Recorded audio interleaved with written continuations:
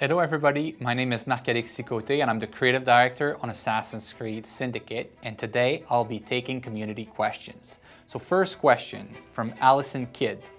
Where and why did you come up with the idea to set Assassin's Creed Syndicate during the Industrial Revolution? Would there be a possibility of an Australian Assassin's Creed game in the future? So the idea for an Assassin's Creed game set in the Industrial Revolution came from our need as a team to innovate into the Assassin's Creed franchise. We wanted to find a setting and a city that would allow us to do things differently. And with the Industrial Revolution and London being the center of it, this setting allowed us to have exactly what we needed for this year's Assassin's Creed. And as for the possibility of setting a game set in Australia, well, we have the entire human history that's available to us. Question from Benjamin Thompson. What can we expect in this game that is different to the others? Well, there are many things that will feel different in Assassin's Creed Syndicate, from having two protagonists, to a city that's filled with vehicles, to the rope launcher, which gives you a lot more freedom as you move around the city, to the conquest loop, which allows you to conquer the city, to the gang fantasy. So I could go on and on. There are many things that will make this Assassin's Creed game feel very unique. Question from Jonal Kelly. What influenced the decision to have a twin brother and sister as the characters in this Assassin's Creed game? Well, what we wanted to do is, again, to innovate, to make sure that this game felt different than the others that came before it. And having two characters allows us to approach the narrative of the game in a very different way, in a way that feels fresh, and I hope that that's what you will find on October 23rd. So question from Tash Leary. Were there any unexpected challenges in creating the two protagonists? Or conversely, any nice surprises that allowed you to do things differently? I would say it's been mostly a very pleasant surprise, especially when we saw their relationship come together, which is something that we really worked hard with the actors so that we can feel the bond between sister and brother come alive in the game.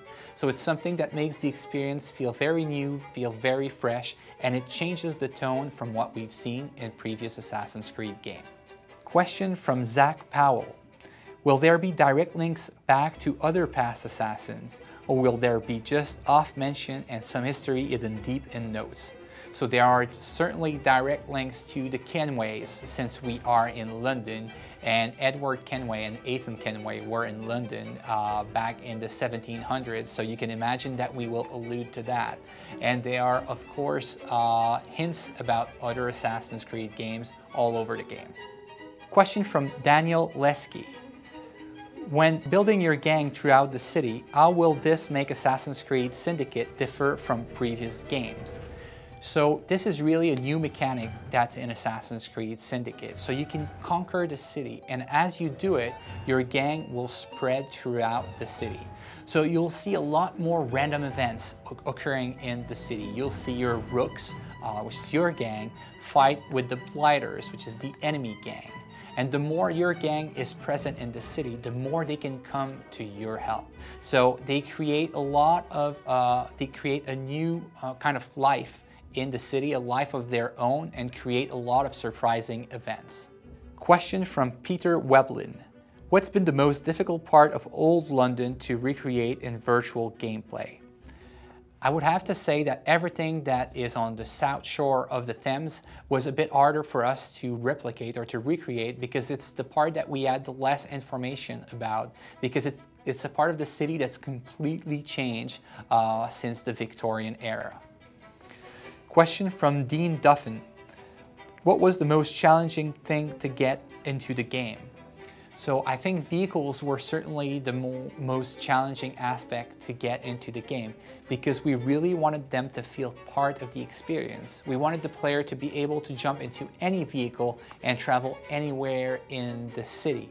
So offering this level of opportunity, of freedom to players is something that we found very challenging, but as well something that is now very, very rewarding, because it completely changes the way we look at the city.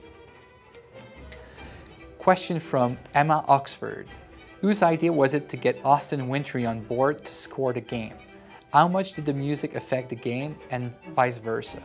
So it was pretty much Austin's idea to build the music for Assassin's Creed. We asked a bunch of different composers to pitch what would be their vision, after we explained to them what was our vision for Assassin's Creed Syndicate. And we made a blind test in which we listened to all the different pitches, and we just fell in love with what Austin proposed for the music of Assassin's Creed Syndicate to be. So we've had an excellent relationship with Austin, in which we went back and forth, and some of his ideas fed into the development cycle and allowed us to solidify and make this experience what it is today. Well, thank you very much for your question, and I hope you enjoy Assassin's Creed Syndicate on October 23rd.